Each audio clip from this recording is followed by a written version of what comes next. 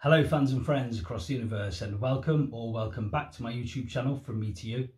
My name's Keir Smith, back today with another video I'm calling Beatles Fans Buy Anything. Hey, speak for yourself man, I hear some of you say. And of course I'm speaking about myself here, but I also know that I'm speaking about and for a lot of you Beatle maniacs out there. I've got a cupboard upstairs in my house dedicated purely to Beatles stuff, and I was in there the other day trying to make room and just laughing to myself at all of this stuff that I've gathered through the years. So I thought I'd make this video and show you some of this stuff that I've got. Some of the items are quite interesting actually, but a lot of it is just stuff that sits in a box in a cupboard, and it's rather unnecessary really. I think I had this unwritten rule, especially in my younger years, whereby if I saw something and it had the Beatles on it or it said the Beatles on it, then I bought it. And I'm certain that many of you watching this video are already looking around me saying, oh yeah, I've got one of those. So I thought that this would make for a fun video because it'll certainly highlight just how much of a Beatles nerd I am and how silly some of my collecting habits are. But hey, largely I'm a happy consumer. And so with all that said, have a look at all of this. I'll start with this. A Beatles 1,000 piece jigsaw puzzle. I'd already got that Beatles for sale one, and I walked into a charity shop, I think last year, and saw this for £2.99. I don't even know if it's got all of the pieces, but I'll trust it has. But in any case, I don't have time to do jigsaw puzzles, certainly not 1,000 pieces.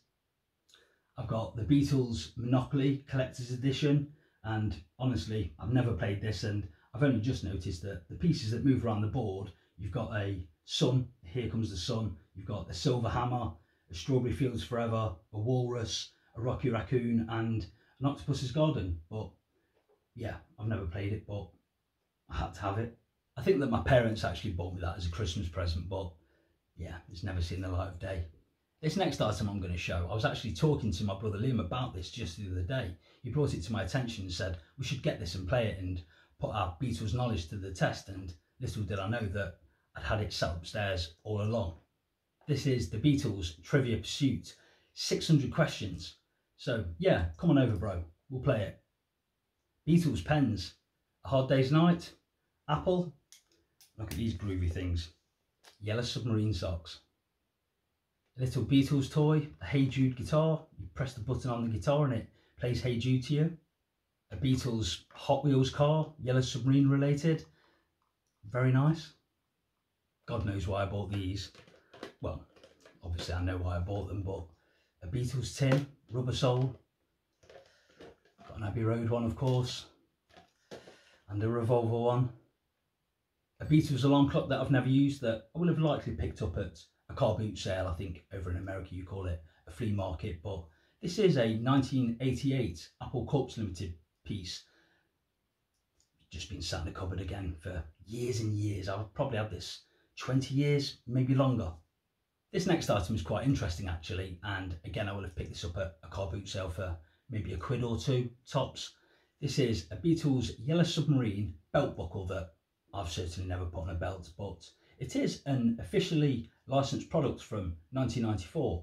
It weighs a bit too. That didn't show up too good when I was recording, so there it is again. The Beatles multicoloured Yellow Submarine belt buckle, and there's the back side of it. 1994 Apple Corps Limited, officially licensed product. Limited edition 0584. An interesting item if nothing else. A Yellow Submarine watch which I will have received as a Christmas present. Really nice, but it's never been out of the box. This is really nice. I used to wear this all the time when I worked in the office in my younger years. A Beatles tie. I used to wear it proudly. Next I've got a John Lennon mug with a keyring in a presentation tin. Here it is. I've got about 7 or 8 of these from the Corgi series. This is the Beatles newspaper taxi. A Yellow Submarine toy. This is Paul. I've got George. I've got John. I don't have Ringo. I'll have to get on eBay and find Ringo just to complete the set. Around 25 years ago, they sold these Beatles postcards in HMV for 50p a piece, and I bought so many of these. No need for them, just nice pictures that if I didn't have them, I'd pick them up. etc. A nice big yellow submarine clock that, again, I've never used. And I've just noticed by looking at the clock that at the number 4 it says, "Can I have a little more?" And at number 10 it says, "I love you," which is obviously related to the All Together Now song. Never noticed that before, but that's very cute. I like that. A limited edition set, only 2,000 of these worldwide. Walrus cards, not walrus, walrus, W-A-R-U-S, rubber sole. I bought that at a Beatles convention, again, maybe 20 years back, and probably overpaid for it.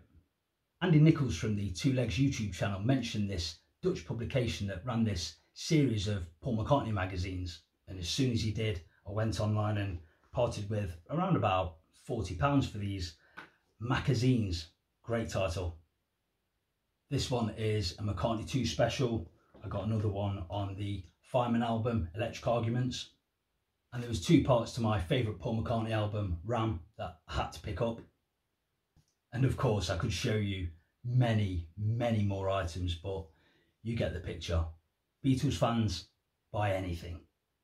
If I'm fortunate enough to get to 1,000 subscribers, maybe I'll do a giveaway of some sort, because I could do with clearing some of this stuff out and make way for the many box sets and records that are clearly coming our way.